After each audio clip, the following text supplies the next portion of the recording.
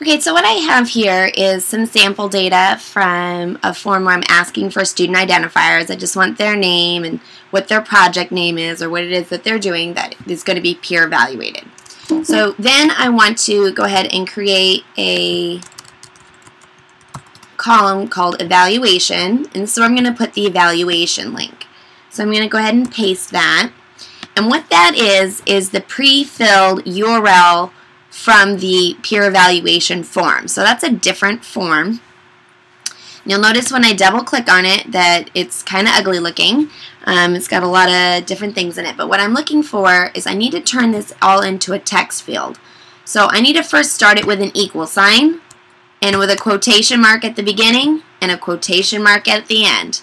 A quotation mark at the beginning and at the end. And what that does, that turns that whole URL into a text field. And then what I want to do is I want to combine this text field with the pieces of data from the form that the student filled out. So I look through here and I notice where I have last samples. This is where I want the last name to go.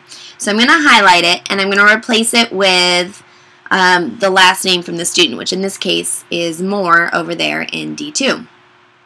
So I'm going to do a quotation to end the text. Ampersand, so I want to join that text with what's in D2. So I'm going to put the last name there. So I'm joining the first piece of text with cell referencing from the spreadsheet, and then I need to do another ampersand, and then I need a quotation. So it's quotation, ampersand, ampersand, quotation, so that I can join spreadsheet data with text data. So that gives me the last name, and then here where it says the first name, I'm again going to need quotation, ampersand, ampersand, quotation, where in between the ampersands goes the first name. So it is quotation, ampersand, C2, where first name is, ampersand, quotation, put it back to being a text field. The other thing that I have in here, it says Team Snickerdoodle.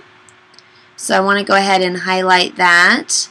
I'm going to replace the Team Snickerdoodle with quotation, ampersand, E2, ampersand, quotation. So again, that's quotation, ampersand, ampersand, quotation with the actual cell in the middle.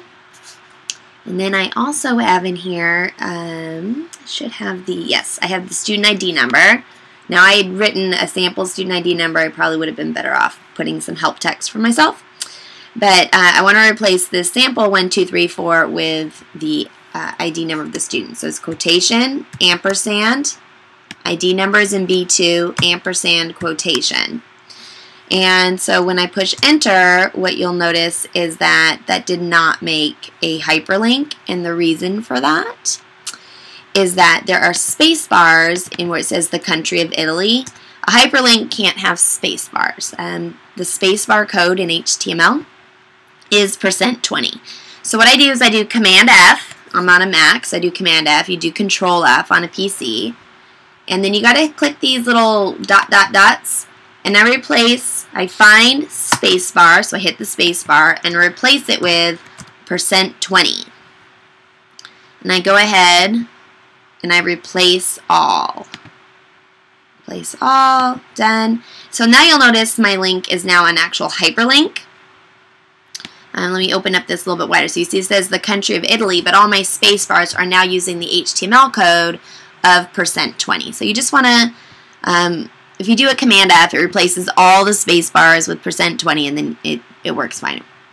So then what I can do is I can just go ahead and grab the corner and pull down for the formula.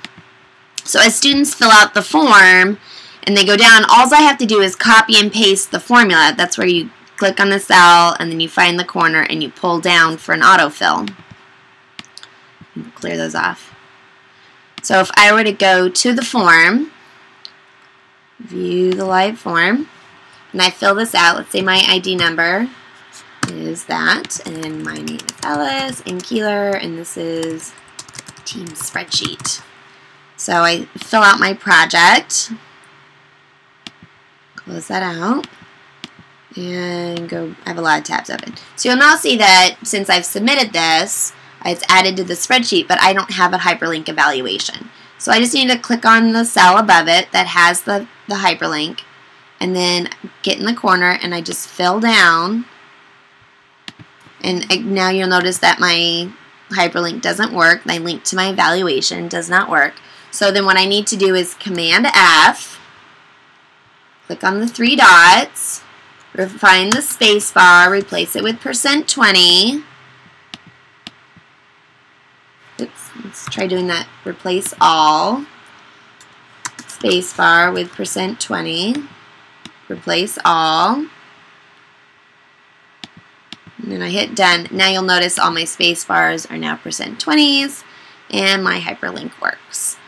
And so when you click on this, if I click on this hyperlink, it's going to open the peer evaluation form, but it already has pre-slugged in the name of the student being evaluated and the student's ID number and the project title, and that way all of the submissions that are peer evaluated have the student's name written correctly, the student ID number is correct, and all the team names are written the same way. So that's super handy. This looks a little wonky, this evaluation link. I'm going to go ahead and actually just make it a lot shorter. And I'm going to do click here to evaluate. And so I'm going to do equals hyperlink is going to be my formula, parenthesis, and the hyperlink is in F2, comma, and then I'm going to do in quotations, click here to evaluate, and in quotations, because the quotations give me text, but I want to ampersand, I want to join that together with John, so it's what's in C2, ampersand, quotation, spacebar, quotation, ampersand. So I want to get first name, spacebar, last name. So I'm going to have to do ampersand, quotation, spacebar, quotation to get the text of the spacebar. And I want to join it with the last name, which is in D2. And then I can go ahead and end the parenthesis. So I'm going to go ahead and click that. And then you'll notice that it now has text there instead of just a really wonky looking URL, and I can pull that down. So now as you send students to this spreadsheet, and if you want to, you can, you don't want to show them all the ID numbers or whatever, you can actually just hide those columns. Or you could hide all of these columns if you wanted to. And it's just click here to evaluate, and so then everyone would just go to the spreadsheet and like, oh, I need to evaluate Mary's project. So they just click there and they fill out the rubric to peer evaluate Mary's project, submit it, and then they can go on and evaluate other students just straight from the spreadsheet, which I think is pretty handy.